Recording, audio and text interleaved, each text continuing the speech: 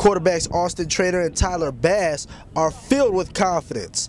That much came across as they participated in their first joint interview to discuss their highly anticipated competition for the Florida A&M starting job. Their showdown began on Monday with Trainer as the probable starter and Bass as his challenger.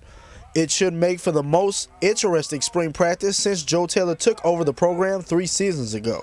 Tyler Bass acknowledged that when he transferred, he knew Trainer would be the one to beat out for the starting job. But this did not mess up his concentration in camp. I'm competing with myself, really, because, I try to beat myself every day. I don't really look at what other people are doing. Yeah, we got a little bit of a competition, I'd say, for the spot. But I feel pretty confident what I'm doing. We're putting in a little more complicated things into the offense, but we're making good adjustments for it. And the team's responding really well to me so far, so I feel pretty confident about what's going on. Since Bass transferred from the University of Memphis and enrolled this past fall, he and Trainer have been involved in off-season workouts.